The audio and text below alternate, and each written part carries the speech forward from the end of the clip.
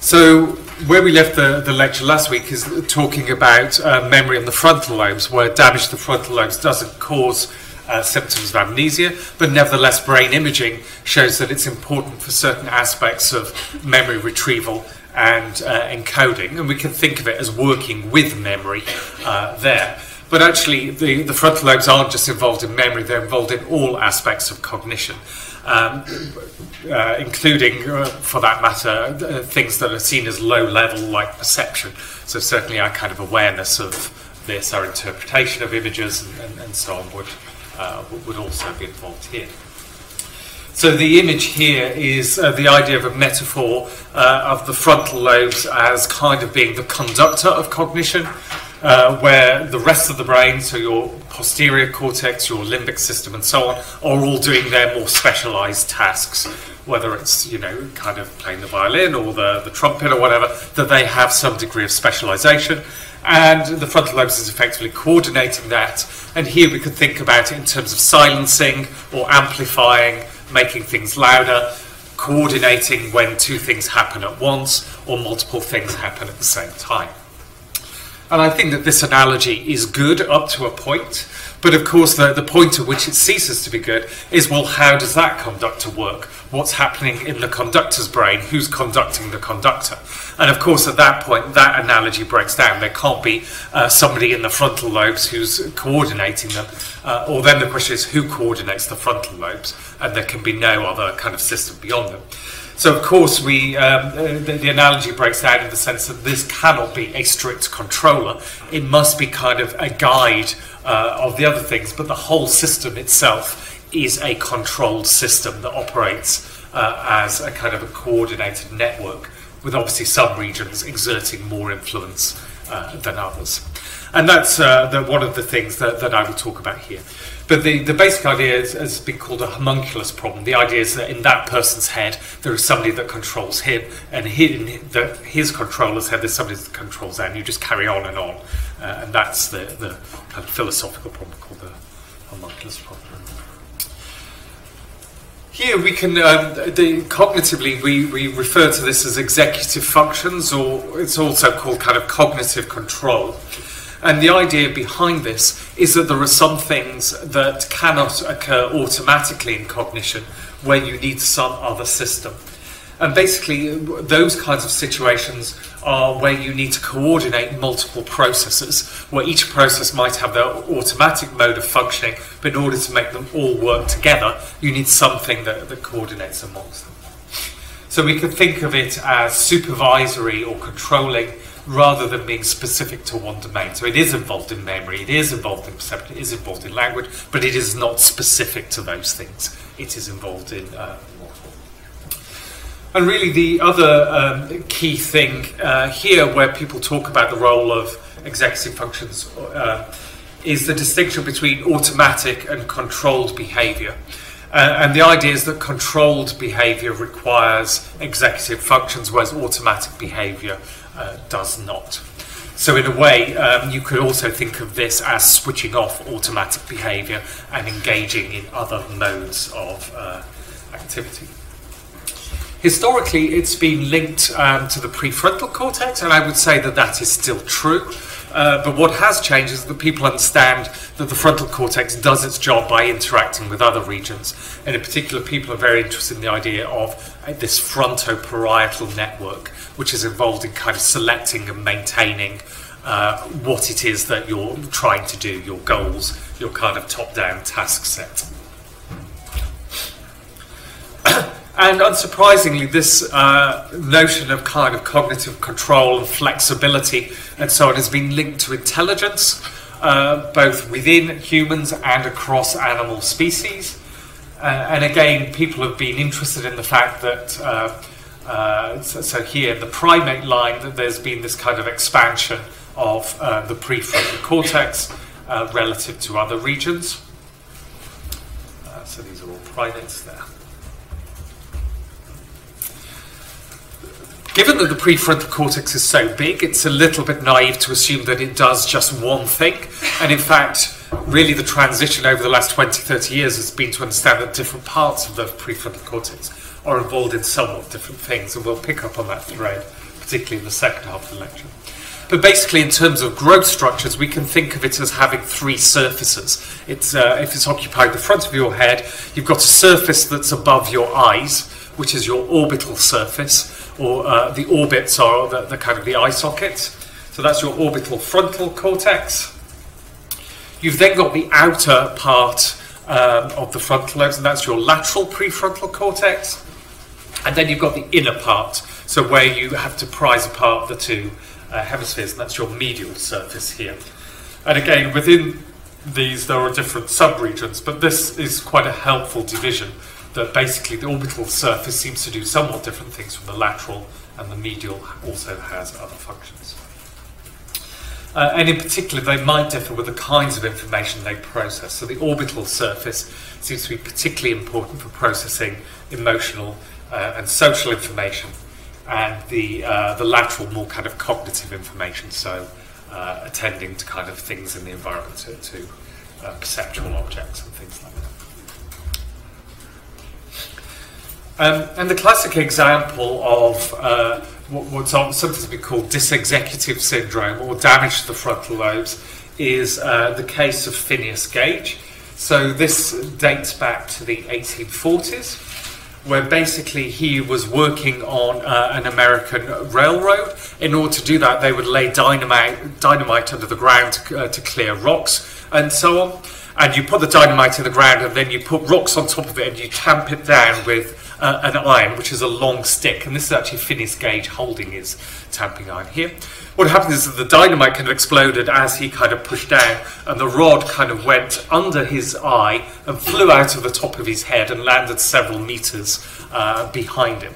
So obviously it damaged his eye. You can see that also in the photograph here.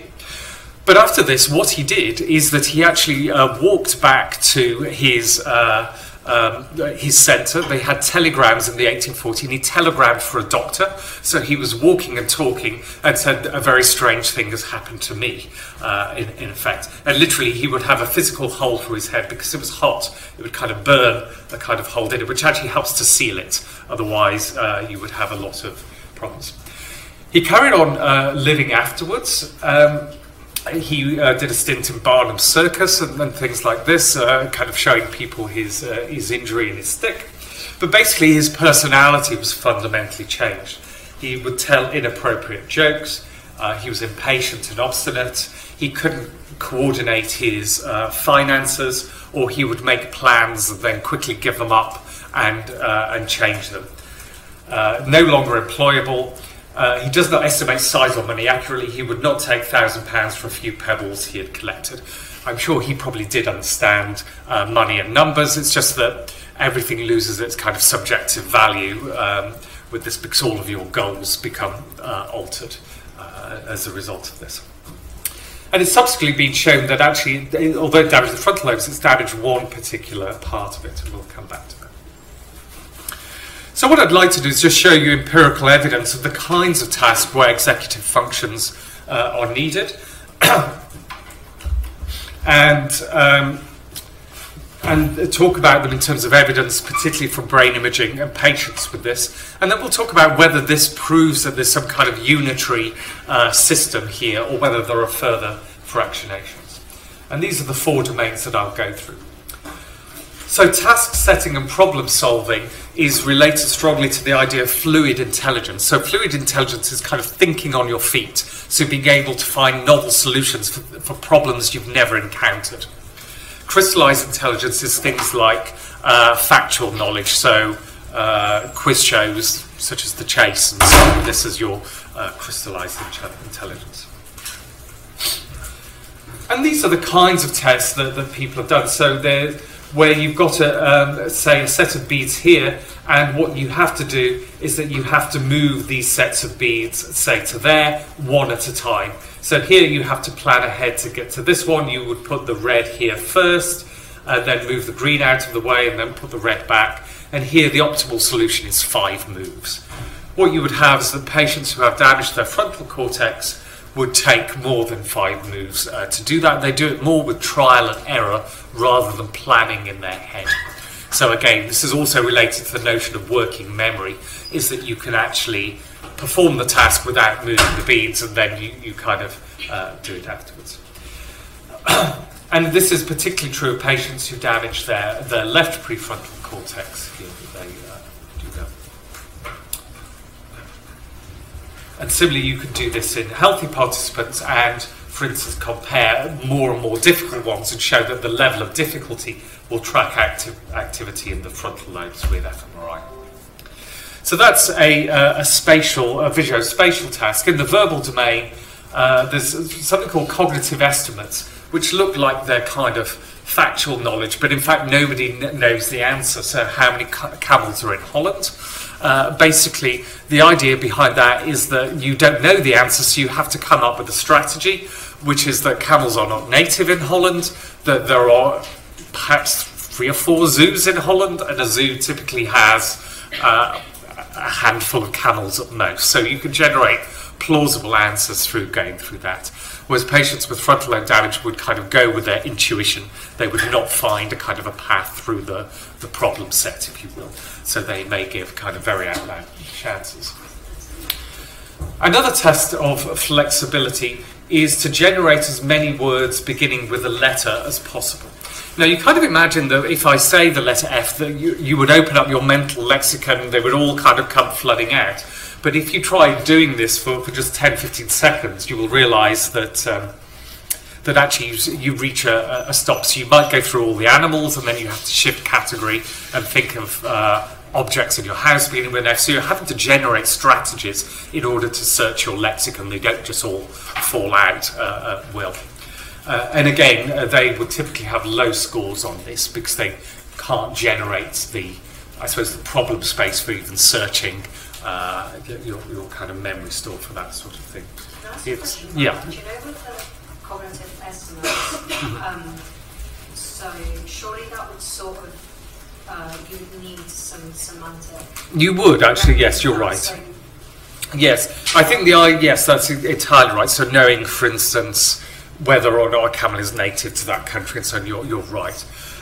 So this becomes one of the problems with these tests, is that none of them are kind of what you would call process pure. They all involve other skills as well.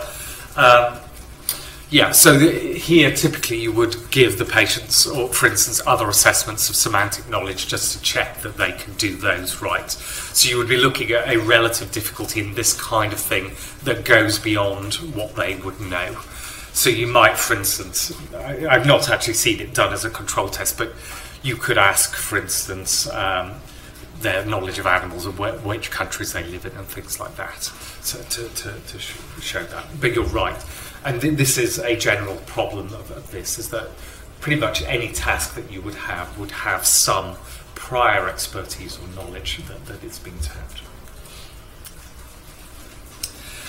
In terms of links to fluid intelligence, John Duncan's proposed that actually the lateral frontal lobes here, maybe regions of the medial, together with parietal lobes, are kind of involved in this.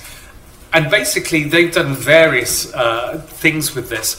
What they've done is kind of what are called meta-analyses, where basically you take all the different tests that are looking at problem solving, or the tests that we've looked at, say in fMRI, and you effectively just overlay the patterns of activity and see whether the tests kind of segregate or aggregate. And basically what he says is that all the tests effectively aggregate around this region here, which he calls the multiple demand network. Multiple demands meaning that they are just broadly there for any of these kinds of problem solving things.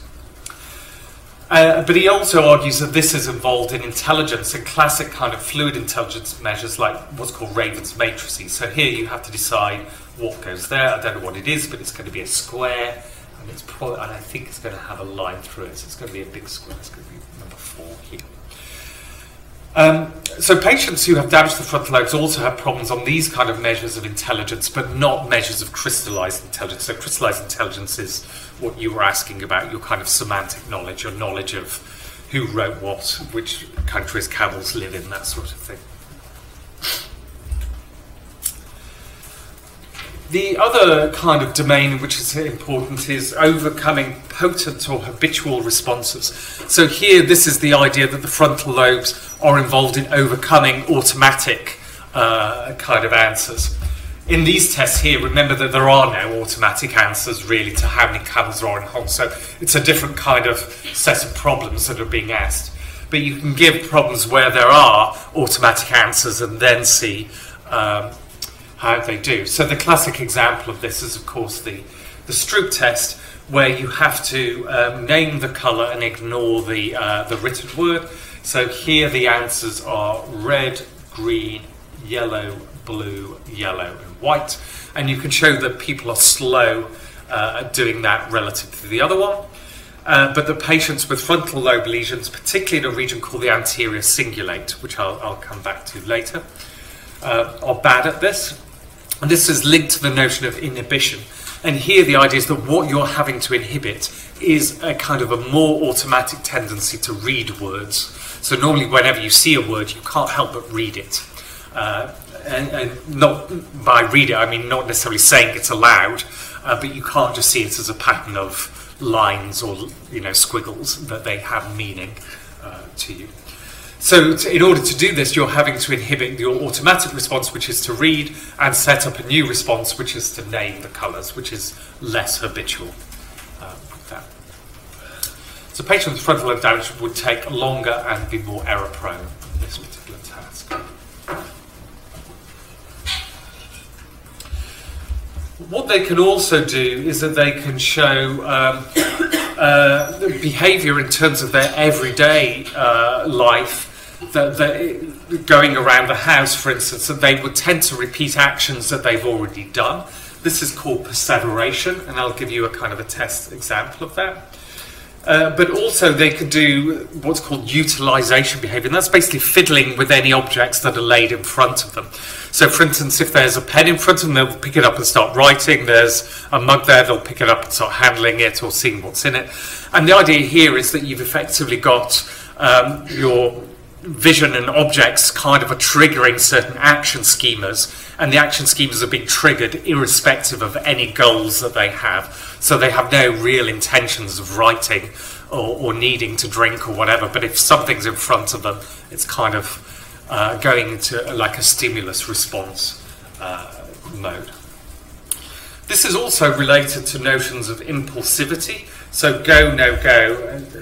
It's a specific example of this, where you're told to carry on pressing a button, and then maybe one on every 10 trials it changes colour and you have to withhold it.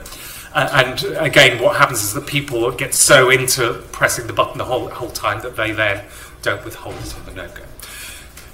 So again, this is clinically relevant, and a lot of neurodevelopmental disorders and so on are kind of explained in terms of impulsivity or kind of frontal regulation of behaviour and emotions.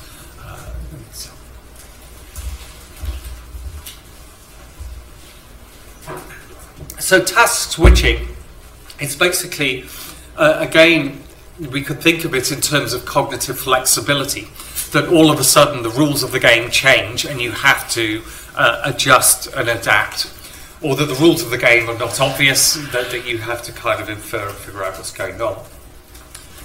So this is one of the classic examples where you're having to do this, where you're given a pack of cards here, and what you have to do is that you have to sort them into these different piles here. But there are multiple rules that you could do. So if we look at these two blue crosses here, you could either sort them according to number, so 2 goes with 2, or you could sort them to colour, so blue goes with blue, or you could sort them with shape, so cross goes with cross. And there are 3 rules of 4 sets, so there's always one set which is like, I guess, a control that doesn't follow any obvious rule. There would be no logical reasons for putting it there. And what you have is that you might, for instance, here sort according to number, and then the patient is, or the participant is giving feedback. So they're told that's correct. Here you've got 3 objects, so you put it there, and you're told that's correct. Here you've got 4 objects, you put it here, you're told that's correct. Here you've got two objects, so you put it there, but you're told, no, that is incorrect. So what happens is that the rule will change unpredictably.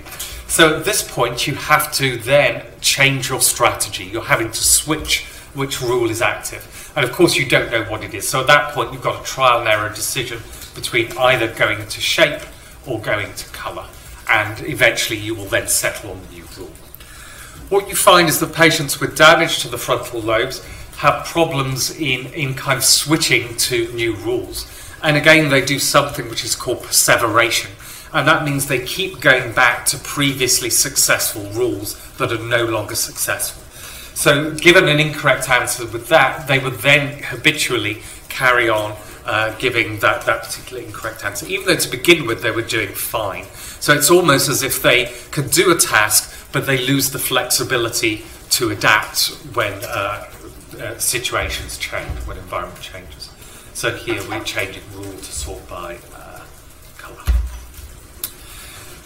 This test was developed to the Wisconsin Council to do with patients, but basically since the 1990s there've been a whole set of paradigms that have been involved that you can effectively use in healthy participants to look at the neural substrates of this in fMRI.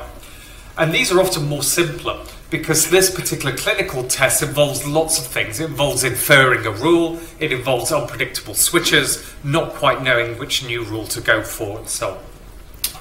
These are the kinds of experimental situations that you would have, for instance, if you're doing an fMRI scan with people, in which, for instance, you've got letters and numbers appearing in 4 different positions. And basically what you have is that, in this case, when the letter is in the top, here you just say whether it's a consonant or a vowel, for instance. And when it's in the bottom, you say whether the digit is a odd or even. I think that's what you would do here. So here you do a letter task, and then here you do a letter task, here you change the digit task, here you change the digit task. So you kind of go round and round in this predictable way. The interesting thing about this is that you've got 2 kinds of trials. You've got what are called non-switch trials. So going from this one to this one is a non-switch. You're still dealing with letters and deciding whether it's a consonant or a vowel. But then as you go from here to here, you're then switching your task. What you can do is that you can look at the reaction times here and show that basically that these switch trials involve a slowing of cognition. So going from here to here, for instance, where you're changing from letters to digits, involves a long reaction time. And here it's a few hundred milliseconds.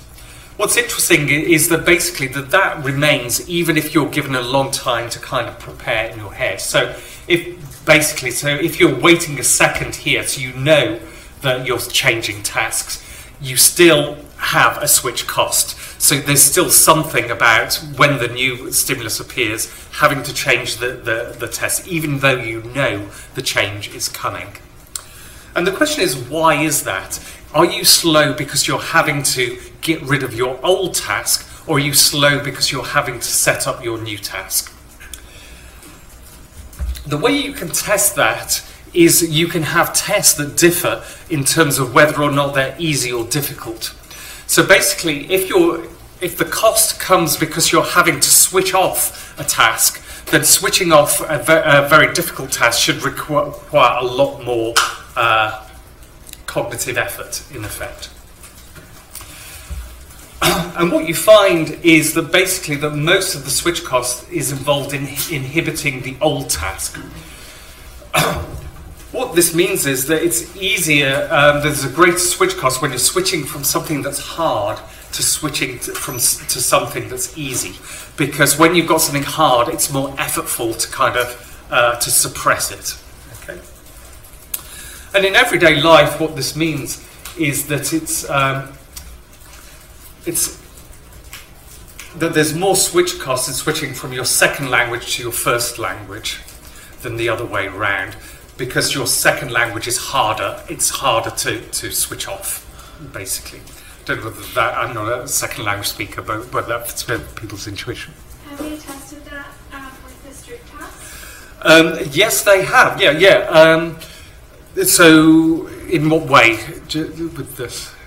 Like looking at the reaction time when you go from reading the words to reading the Yes, that's exactly right. Yeah. So that's the second point here. Yeah, so that's exactly right. Yeah, that's very clever.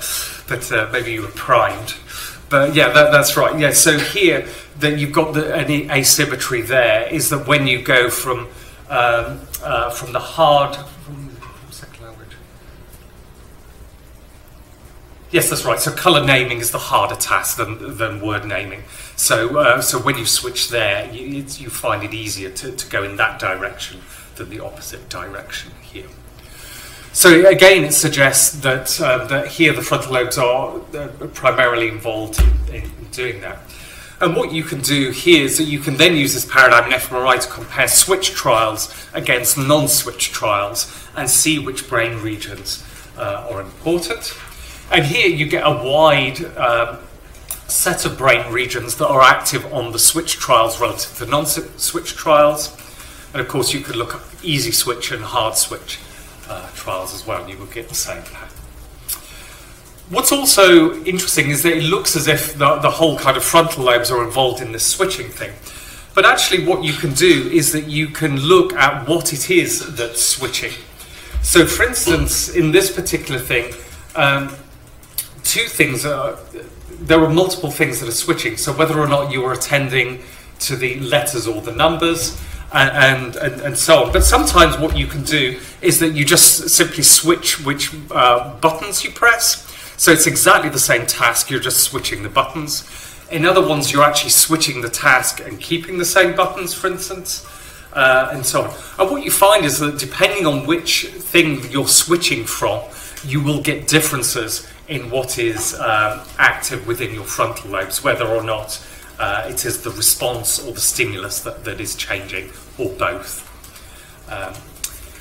So again, there is this kind of hint of different specializations where the medial frontal lobes are more involved in inhibiting an old response, and the lateral frontal lobes are involved in inhibiting an old stimulus, in effect. So multitasking is basically doing or attempting to do multiple things at once. Here, obviously, physically, it can be impossible to do multiple things at once, but the idea is that you're holding in mind multiple competing goals, and at any given point in time, you might just be doing one thing. Here, this was a test that was involved, again, or developed for patients to test with frontal lobe damage, where basically they are given 6 different tasks to do. So in one case, they have to do sets of maths. In another, I think they've got to sort pictures into different ones. In another, they have to write them down. So they've kind of set it up that there are 6 different things to do, but basically the instructions are you need to do a bit of each task, and you will not have time to do them all. Because, and the idea here is that the patient, in effect, has to stop one task and start another. And what you would find here is that the patients here would clearly, or seem to understand the instructions, but then get lost in a task and then come to the end of the time and say, oh yes, I forgot to switch with this. So here this is a little bit like the task switching, but here they're having to generate all the kind of the switches themselves.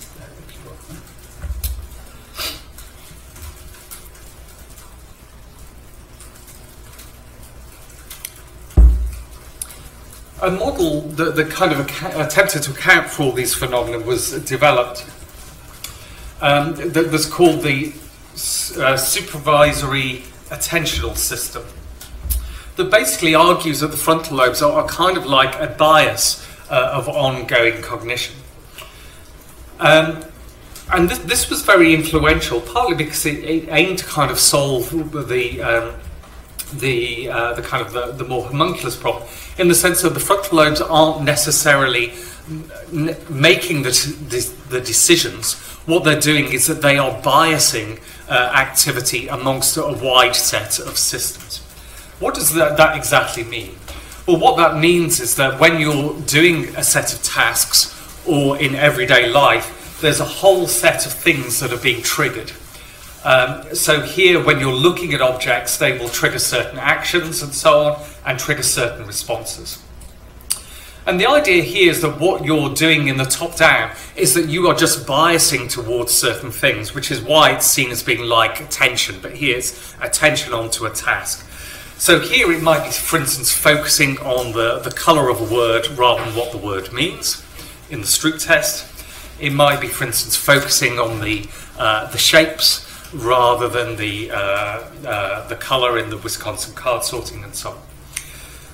And the idea is that what happens is that after frontal lobe damage, this system here becomes weaker, and what you've got is, in effect, just a bottom-up kind of habitual kind of activation of all these things.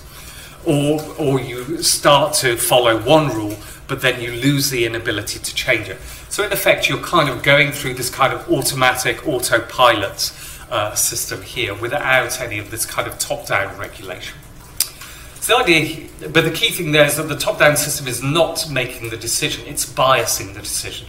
The whole decision comes from a mixture of these kind of bottom-up influences and the top-down, and the decision here is like what button you choose, what colour you choose, or whatever is there. What you would also have is a system that's involved in kind of selecting from them as well. So you've got biases from the bottom up, biases from the top down, and then in effect you've got an element of competition, which itself might be a perceptually based attention or this task based attention that is just selecting one thing that is driving the actions. And this would kind of explain performance on these kinds of tests, but also kind of everyday behaviour that you're kind of very impulsive, that you kind of can gamble because you're not got the biasing influence of your top-down system. And basically this general way of thinking about the prefrontal cortex is contemporary now. The idea that it's a biasing influence rather than something that is necessarily the ultimate kind of arbiter of a decision. But there have been several problems with a simple model that claims to account for everything in this way. And basically this was kind of known for quite a while at the time, is that you would find some patients who, according to CT or MRI scans, clearly have damage to the prefrontal cortex, but they pass, for instance, the Stroop test, they pass the Wisconsin card sorting test, they pass pretty much all the tests that you have, but they have no frontal lobe damage, and in everyday life they're behaving like Phineas Gage. That they, for instance, have problems organising their money, they tell inappropriate jokes, they've got this kind of thing. So the question is, what do we make of that? Now, one solution for this is that, well, actually, it's a bit unfair for these tests to be perfect because they're lab-based tests. They might be good, but nobody says that they're going to be perfect. That's one solution. The other solution is actually these tasks are only good for certain kinds of things, and the frontal lobes might be fractionated into different ways. Something that's, for instance, controlling the social world and these kind of more joke-telling finance behaviours and so on, and others that are involved in passing these more lab-based tests. And how can we tease these apart? Well, they have been teased apart, and that does seem to be the answer, that there are multiple kind of control systems, and the control systems that are being tapped in all of these tests are somewhat different from the ones that give rise to this kind of Phineas Gage type behaviour. And also it was pointed out that that when you look at these tests, that what you might expect is that if they're all tapping roughly the same construct, that you would have patients who fail them all, for instance, or the more difficult ones they would fail and the more easy ones they wouldn't, but you shouldn't have double dissociations where one patient can't do the Stroop test but can do the Wisconsin card sorting and so on. But it became clear that actually you would find those kinds of cases fairly reliably, and it suggests that within those tests that there are some kind of differences. So what do we make of these differences, and how can we characterize them in terms of different elements of cognitive control? So these are various divisions in terms of different operations of the frontal lobes and where they might lie. So you can look at differences between the different surfaces of the brain, so the lateral versus the orbitofrontal, the left and the right, the front and the back, and then this is the kind of, again, the middle and the outside here. So you can kind of dissect it anatomically and figure out what exactly is going on here and how is it parcellated into different things. So the example which is most commonly agreed on is the division between what's called the orbitofrontal surface, which is the one above your eyes, and the lateral surface. And basically, this is one study that was a lesion study in marmosets, who are kind of a new world primate, where basically it was shown that damaging different parts of the frontal lobe altered task switching in completely different ways depending on what the actual task was. And basically what they did is that they taught the animals to kind of associate these particular compound stimuli. And the compound stimuli, because they have two elements, they have shapes and lines. So basically what you would have here is that in one case, for instance, you would learn that this shape was rewarded here, okay? And in another case, you would learn that this shape was not rewarded. So if you're presented with the two of them, you go for that and you will get your banana juice or whatever they give these marmosets, okay? What you have in reversal learning is that you just simply swap what is rewarded and what isn't rewarded. So now the thing that was rewarded is now the thing you ignore, and the thing that was previously ignored now becomes the thing that's rewarded. What you find with reversal learning is that if you damage your orbitofrontal cortex, which is involved in rewards, emotional behaviour, social behaviour, and so on, the monkeys are impaired at this particular task. But if you damage your lateral frontal lobes, they're not impaired at reversal learning. So as soon as the rewards are swapped between stimulus A and B, your orbitofrontal cortex is involved in computing and updating that particular switch, but the lateral frontal lobes are not. Whereas what's found is that the lateral frontal lobes are involved in switching the entire kind of task. So not just switching between stimulus and responses, but actually changing the whole focus.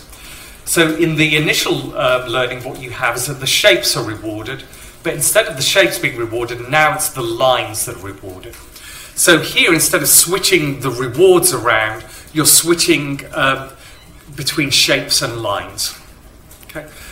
So people talk about this as kind of more of a perceptual or kind of a cognitive shift rather than a reward shift. Okay?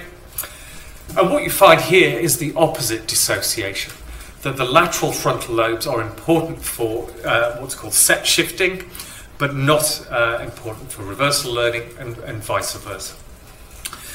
So as a result of this, Diaz et al. Argued that basically the frontal lobes have at least two systems for cognitive control, or for what they called inhibition.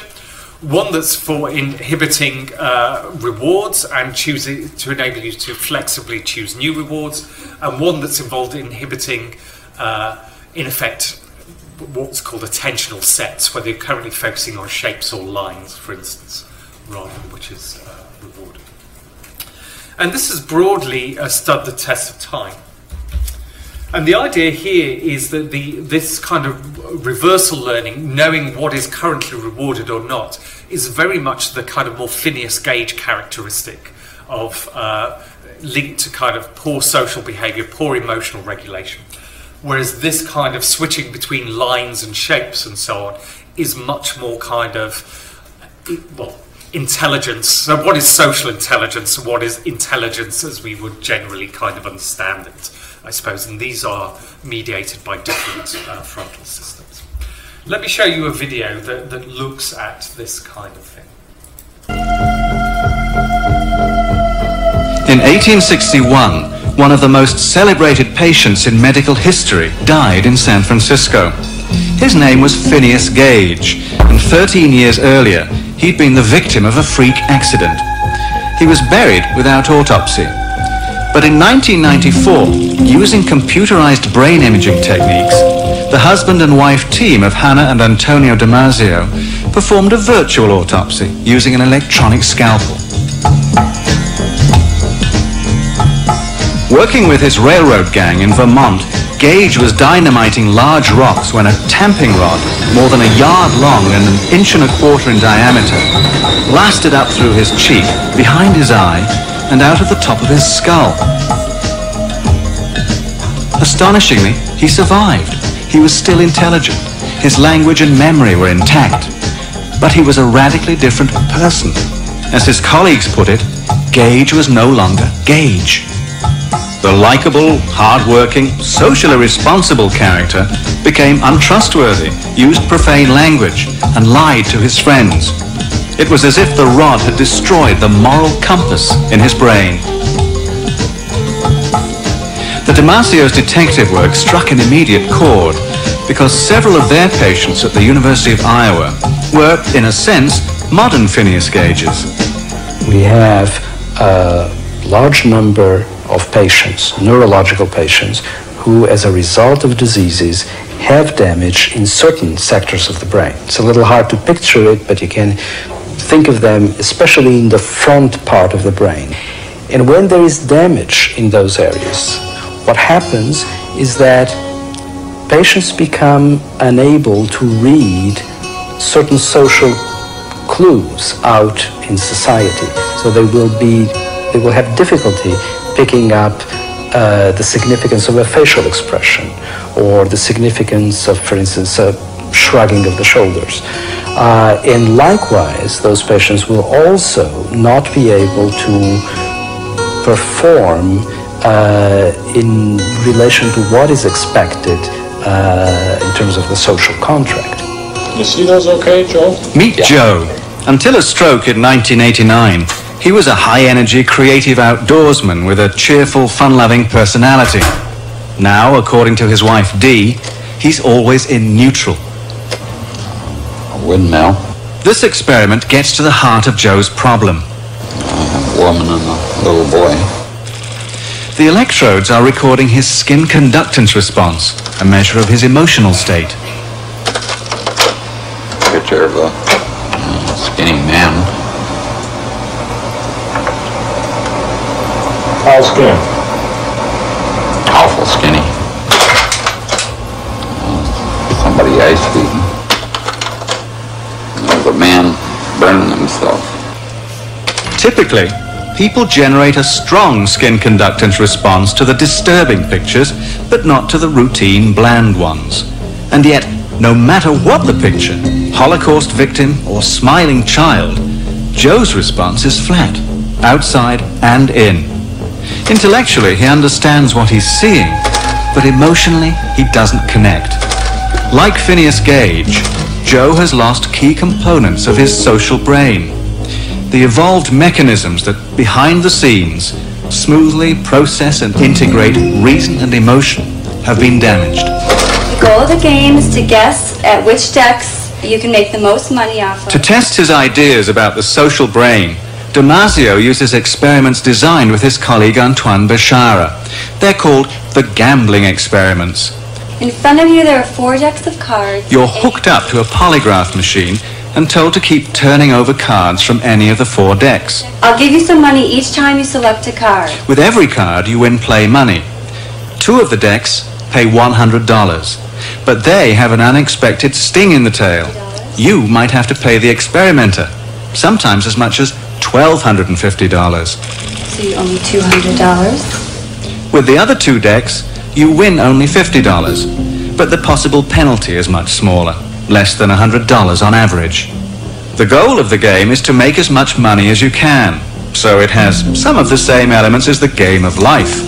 Uncertainty, some risk, punishment and reward, and a blend of reasoning and intuitions. You win $50, but you lose $50, so it's easy. Initially, I did what most people do, favor the 2 high-paying decks.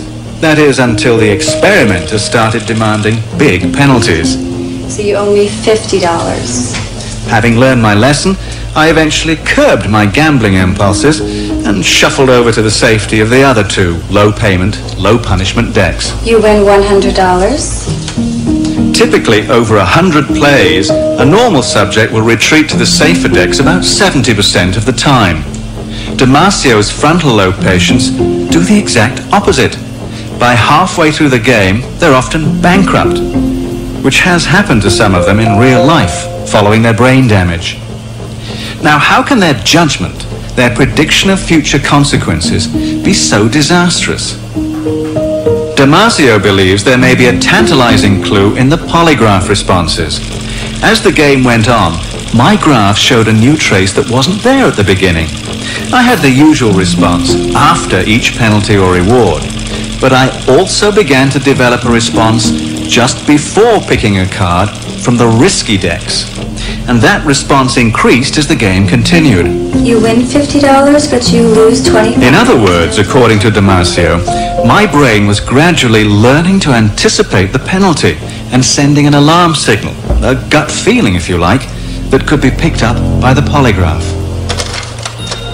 The first gut feeling is actually a very good one. It just shows that people have been very wise for millennia in spotting the fact that some of their choices are very closely connected to emotions, and they're very closely following on emotions.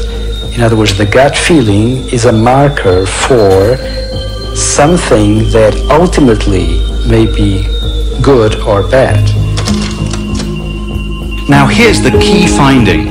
None of Damasio's patients showed this anticipatory response. The neural networks that allow gut feelings about good or bad outcomes to guide rational decision-making are damaged. There's a break in the complex feedback loop of circuits that underpin reason and emotion. And so there's no way to make appropriate social judgments, and no way for the system to be calibrated or tuned by experience. So yeah, how long that was. Basically, what Damasio's idea behind this is that he calls it the kind of the somatic marker hypothesis. And he talks about this particularly in regards to the orbital surface of what he calls the ventromedial. So basically your orbital surface is beneath your eyes and then it kind of curves up, and your ventromedial is the curved bit here. But either way, this is a separate bit of the frontal lobes from your lateral prefrontal lobes. And it seems to be involved particularly in kind of rewards and memory for rewards. And you can think of memory for rewards as like when you switch which card is going to give you the juice and so on. And all somatic markers are like memory tags of this is rewarding and so on, that are kind of guiding decision making is how he describes it. And basically what's happening in his task is that you're playing this game with various cards, and at some point you are learning some kind of emotional response that either you are gaining or losing money from that deck. And that emotional response is partly a memory, but it's partly what he calls a somatic memory, which here is what was talked about in the polygraph. It's just a skin conductance response. But his idea is that that is partly guiding your decision, that this is risky, I might not do it, and so on. Yeah. Do these patients have any maybe symptoms of psychopathy? Yep, that's exactly right. Yeah. So, so basically, when Damasio published this, he described them as having what he called acquired sociopathy. So, sociopathy used to be the psychiatric term that had replaced psychopathy. The idea is that sociopathy was seen as being a nicer term than psychopathy, but basically historically they were one and the other. So that was his idea, is that basically as a result of doing that they were like sociopaths. They couldn't keep they would fall out with their family the whole time, they would argue, this sort of thing. They weren't necessarily cruel, so people imagine psychopaths as going out there and deliberately being cruel. And that's actually not necessarily the case, and it's not the case with these patients. So they would have a lack of kind of control over their finances. They might get angry very quickly, but they're not manipulative in the way that the lay notion of a psychopath is. So it's not quite like that, but yeah, they did meet that marker. So that's the idea, is that they cannot use these kind of emotional things to guide them or to update in learning and memory. Is this, and this is this. So basically, this is what the task looks like: is that you have 4 decks, and basically what you have to do is that you have to learn to avoid the bad decks. So the bad decks A and B are going to give you an overall loss, whereas the good decks are going to give you an overall profit. One of the ways that this is set up, which has also been a bit controversial how it works, is that the bad decks initially start out as good decks. So they initially give you a very high reward of $100, and then they turn bad. And this is a little bit like the reversal learning in the marmosets, that initially you've got something that is good, but then you have to learn that the good thing is no longer good. So part of this task is around reversal learning as well as learning itself, because the bad decks are not always bad, and that is part of the things that these patients are struggling to learn. This is where their kind of lesions are. But what's interesting is that patients who fail on this kind of gambling task, it does track their daily life, whether or not they, meet this kind of sociopathy criteria, whether they fall out with their family and so on. But they can pass a lot of these, what I call cold tests, so the Wisconsin card sorting, the Stroop test, and so on. And these other patients have damage there. So again, the gambling test has been criticised on various grounds. One is the idea that actually it's just a measure of reversal learning. But again, it's been shown that reversal learning is a good predictor of real life kind of impairments, at least in the social and emotional domain. Others have argued whether, so Damasio's claims that skin conduct is like an unconscious gut instinct. Other people have argued actually that people do actually have kind of a conscious awareness of what's going on here, and that might be guiding them. But to some extent, these are side issues. Okay, so the take-home message here in terms of this division is that this is generally well accepted, that there is a division between what's going on in the lateral, the outside parts of the frontal lobes, and this orbital going into ventromedial region in terms of the control or inhibition of kind of more emotional information versus the control of non-emotional, what I kind of call more cold versus hot information. The somatic marker hypothesis of Damasio is still kind of not fully accepted, but the broad idea that the orbitofrontal cortex is involved in regulation of social and emotional behaviour needs. What about differences between the left and the right frontal lobes? Well, here this is somewhat more controversial, and again it depends what evidence you draw on. So evidence from other species tends not to show much of a difference, but this is normal for laterality anyway, is that humans have far more laterality, and also because the differences tend to be more subtle. So it's not that the left does completely different things from the right, it's rather more of a different kind of weighting of information. So these are the kinds of differences that have been reported here in terms, for instance, of patients. So it's been described that the left frontal lobes are more involved in setting up tasks, and the right frontal lobes are more involved in staying on a task, so maintaining, keeping with the program, this sort of thing. So setting up a task would be planning the movements of beads, for instance, on the Tower of London, this kind of forward planning. What you find is that both patients with left and right frontal lesions are bad at the Wisconsin card sorting task, but often they're susceptible to different elements of it.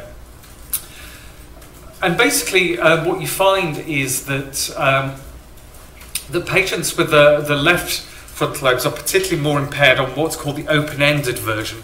And by open-ended, this is where you're not really told the rules, you have to infer them yourselves. And basically, you don't know when the rules are going to change. So here you're having to flexibly think of the rules yourself. They're not given to the experimenter. Whereas patients with the right frontal lobe lesions have problems in staying on track, that they have problems in kind of maintaining what the current rule is. So they can infer the current rules to begin with and so on, but they kind of lose their way in effect. So they're rather different. And again, on task switching paradigm, so the right frontal lobes are kind of more perseverative in the sense that they're not sure, they've lost track, so they're not sure whether they're on a new rule or an old rule. And they're not quite sure what the current task is. So in task switching, they're more likely to go back to a previous rule, whereas the patients with left frontal lesions are slower at the initial switch. So this means setting up the new task or suppressing the old task. So one is switching task and the other is keeping on task, in effect. So both patients are impaired at task switching, but possibly for different reasons and drawing on somewhat different elements of these rather complex tasks. Why this isn't entirely clear, and it's certainly not the case that one maps onto language and the other one not, for instance. It doesn't seem to be quite as simple as that. This is kind of more imaging evidence from brain imaging that the left ones are involved, particularly in this study. It's kind of selecting from open-ended responses where basically you're not being told what to do and there isn't an obvious answer. So basically all this is that they had two tasks. One was a motor task and one was a verbal task. In the motor task, they simply just said move any finger and you can decide. So here this is just completely arbitrary. You're not following any rules, you're making up your own rules. It's kind of self-initiated what you do. Versus being told which finger to move. So that would be the control condition. What you find when you do that is that you get a left lateralized prefrontal cortex activity, so on the left hemisphere here. And that's specifically to choosing your own finger to move as opposed to being told that. And you get pretty much the same region if you've got words as well. So this would be say any word, which actually is quite a difficult task because it's like, yeah, it's almost too open-ended. You know, what word are you going to say? Versus saying that word and you're told which word to say. So again, here you've got this particular difference.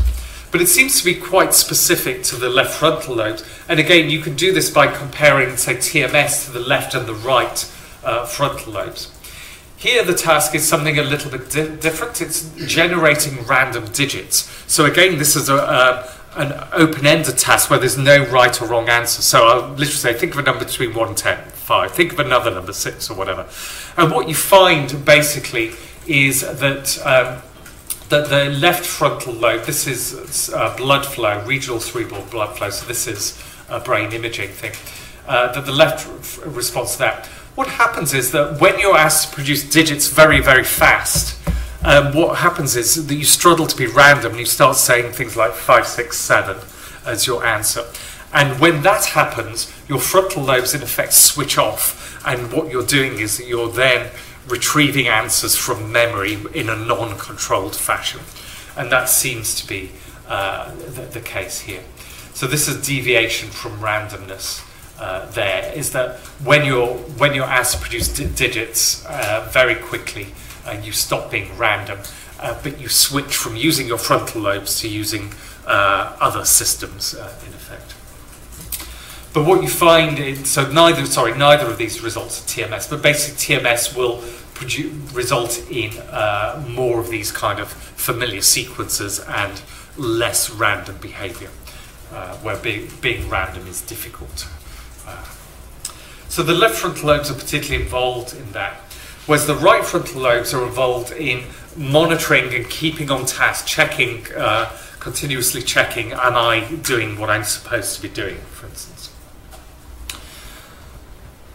And again, the evidence is that this is relatively general insofar as it's not just there for words, it's there, for instance, in this study, for a mixture of perception tasks and memory tasks.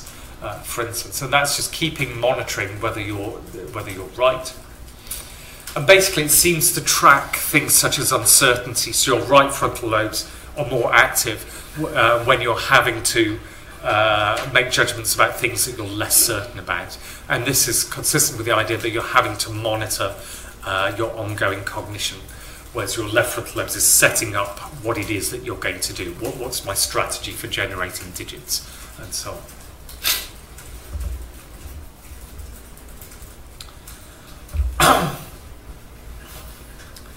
What about the so posterior versus anterior is the kind of the back and the front of the frontal lobes.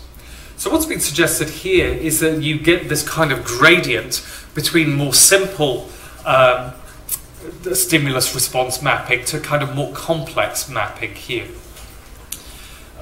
So that there is this kind of hierarchical system going from back to front. So the kind of evidence for this comes from studies that look at kind of cognitive tasks that have multiple layers to them. So the idea is that the kind of more posterior, the kind of the back of the frontal lobes here, is involved in very simple stimulus response mapping. So this is your standard boring cognitive experiment. You see red, you press the left button, you see blue, you press the right button, for instance. So learning these kind of arbitrary mappings. But then what you have is that you can introduce here what's called contextual control. So the left button is red except when it's a square. The right button is blue except when it's a square, and then you withhold. So here it's not a simple stimulus response, it's stimulus and response in a context. And that involves something a little bit further forward in the frontal lobes. And then you've got what's called kind of episodic kind of branching, and that means that in this particular block you do that, in the next block you swap. So again here you've got another kind of level of complexity to that. Where the most kind of anterior portion is in effect maintaining multiple different goals, so having to do 5 things at once, which is obviously physically impossible, but you are, at least in your head, trying to maintain or juggling between 5 different, say, permutations. Nothing special about number 5, but about all you can kind of hold in mind for these things. So again, what we find here is that these more kind of anterior regions are involved particularly when you're doing multitasking, so in which you're having to hold in mind multiple different goals, and you're having to then flip between one and the other versus just doing one simple task. And what we find is that, again, that patients with damage to these more anterior, the kind of what's often called the frontal pole, the most frontal part of the frontal lobes, have particular problems in multiple tasking. But they can often pass certain other tests, so things, for instance, like Stroop tests and so on, that are kind of classically seen as frontal lobe tests that don't really involve multiple tasking. You're just doing one thing that they can pass. But if you're alternating between the Stroop test and another test and another test, then this is where performance will start to break down, when you're doing all of these things and having to manage your time between them. And again, these are kind of brain regions that are particularly susceptible to certain kinds of injuries. So things like having car accidents and so on, the most frontal bit there will kind of ricochet in your skull, as will the kind of orbital surface. You've got kind of a bony ridge there, and the frontal lobes literally just kind of run across it. So again, certainly you will perhaps meet friends or family members or whatever whose personality becomes a bit more Phineas Gage as a result of a car accident, but they're still holding down jobs and so on. But to their family and friends, they notice actually this person's become a bit more uninhibited, or that they can't cope with multiple things, that they have to do one thing at a time, otherwise it's very overwhelming.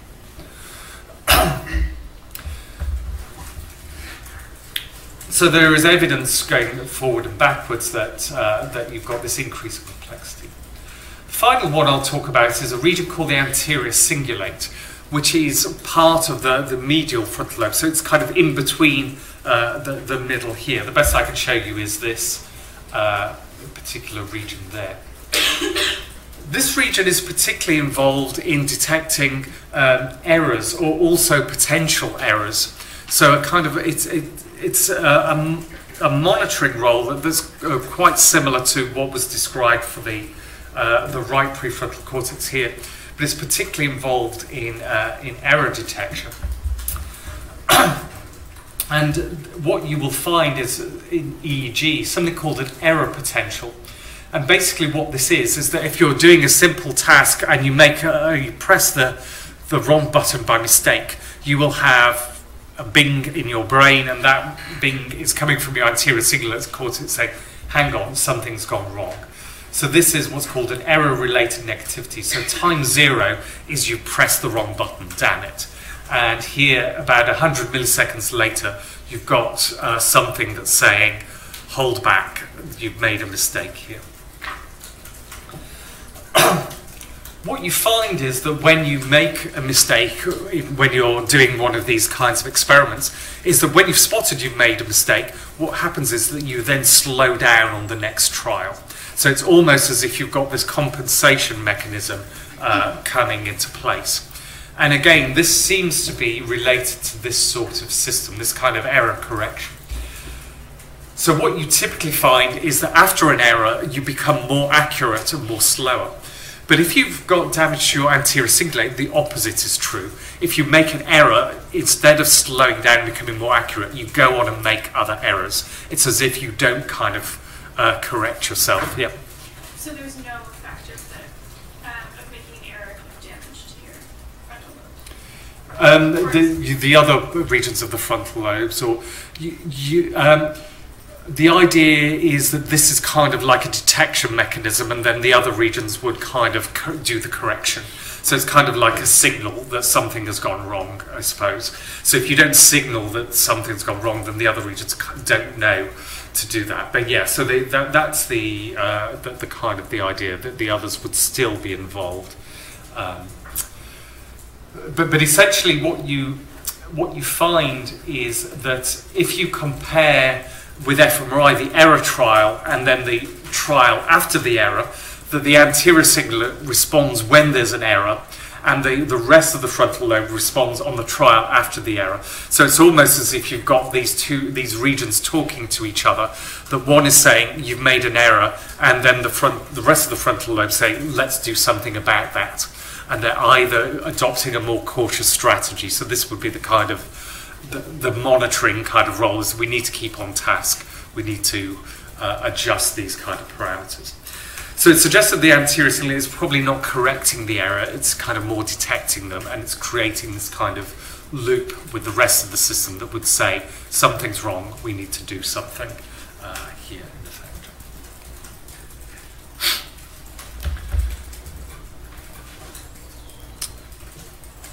So any more questions before I kind of conclude? So to summarize, there's evidence that the prefrontal cortex isn't just a single source of executive control over the brain, which is kind of the earlier framework from the 1980s and 1990s.